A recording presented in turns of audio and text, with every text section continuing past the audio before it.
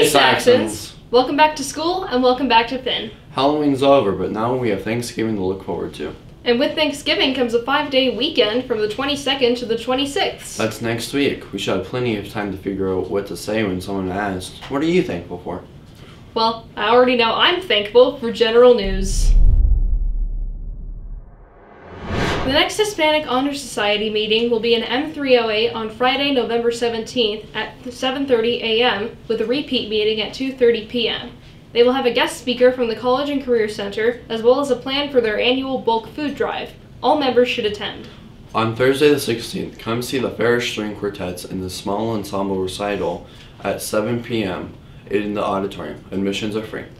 Sports Medicine Club is selling first aid kits until next Monday the 20th, a great Christmas present for new drivers and hikers. You can come to the club or buy them from Miss Graham during first lunch or after school.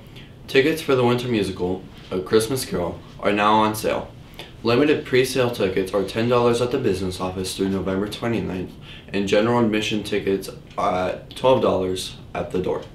The show runs from November 30th to December 2nd and December 7th to the 9th. The matinee on the 9th is at 2 p.m. and all other shows are at 7 p.m. Class of 2024's Mod Pizza fundraiser will be on Thursday from 10:30 a.m. to 10 p.m. at the Mod by Target. Need some help handling homework? The fine folks at the Homework Center got you covered. They meet every day except Friday at 3 to 4 in the library. Rowan Patterson went on down to explore the Homework Center. What's up, Saxons? Daniel's here. I'm really excited to announce the relaunch of the Homework Center. So I'm here in our beautiful library where we'll be hosting the Homework Center every single Monday, Tuesday, and Wednesday from 3 to 4 o'clock. We will be starting today, right after school. I'm also really excited to announce that not only myself will be here every single day for the Homework Center, we'll also have some students from Gonzaga University from their education program. They will be in here to help make sure you have all the help you need, whether it's retesting, getting caught up on homework, anything you need. I'm also excited to announce we will have other teachers from other content areas. So I work in science and math, but we'll also have history teachers and math teachers, other teachers, lots of different teachers coming in here to help you out and make sure that you are able to get all of the assistance you need.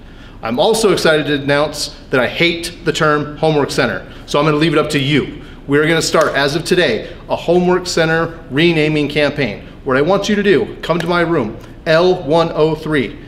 On my desk, I will have a suggestion box. Put your suggestion for the new name for the Homework Center, include your name. If your name is chosen and we find that you have picked the best new name for the Homework Center, you will get a special prize. I'm really excited to get the Homework Center started. I'm really excited to see everybody in here. Please come take advantage of this opportunity. If you feel like at any point you are stressing out about classes, you are stressing out about the amount of work you have, if you need to make up a test, come to one of the most quietest areas in this school with teachers like myself, professionals from Gonzaga, other teachers. We'll be able to get you all the assistance you need. Come take advantage. I can't wait to see you guys. Hey Ferris, go to Homework Center. Oh yeah. Club and activity photos for the yearbook have been delayed to the 29th.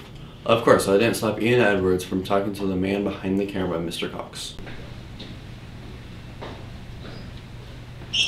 Yeah, I'm Mr. Cox. I teach photography and yearbook here at Ferris High School. I've been at Ferris for about 15 years.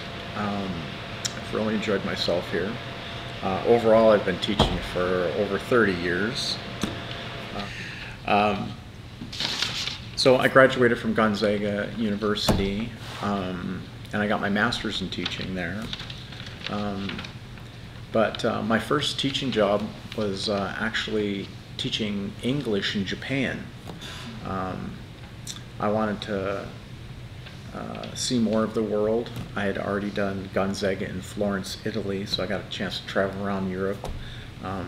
But then after graduating, I thought it might be another opportunity since I didn't have a formal job or a family or anything like that. So I took a chance and got a teaching job teaching English in Japan, so I got to travel around Asia, and I met my wife over there. She's from New York. She was another English teacher.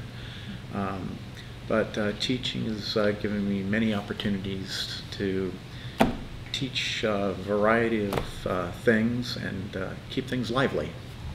And change is good and growth is good, and what better profession there is than education to be kind of a lifelong learner. So teaching is a great profession. You should consider it. Moving on to club news. Advisory Club Day is next Monday, the 20th. You can meet with your clubs during advisory. GSA meets every other Monday after school in M102. Their next meetings are today, the 27th, and the 11th. They're also meeting on the 20th for Club Day. Journalism Club meets today after school in M507. If you want to contribute to FIN, whether that's for the broadcast or the website, come join FIN after hours. Creative Writing Club, Native American Beading Club, and Chess Club all meet on Wednesday. Creative Writing Club meets in M201 from 2:45 to 3:15, Beading Club in M104 from 2:30 to 3:30, and Chess Club in M203 from 2:30 to 3:30. Environmental Club also meets on Wednesdays at 2:30 in L201. It's an extra credit for all students in AP Environmental Studies and Applied Field Science. Also on Wednesday is the next DECA meeting in L007 during both lunches. They'll be discussing what they're thankful for, competition prep, and more. Archery Club meets on Saturday in the Aux Gym from 1 to 3 p.m. and Bowling Club meets on Sunday at North Bowl from 1 to 2 p.m.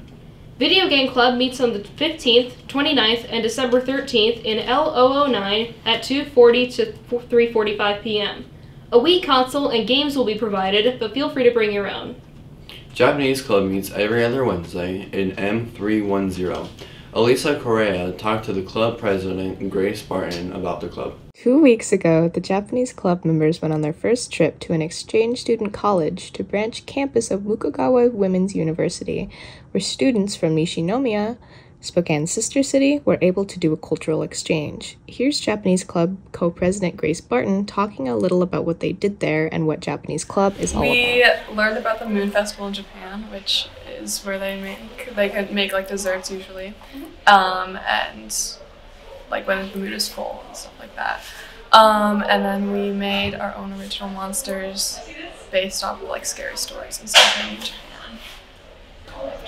I think it's important that we learn more about the culture from people with experience with the culture when we're in the club, because the culture is a big part of the language itself.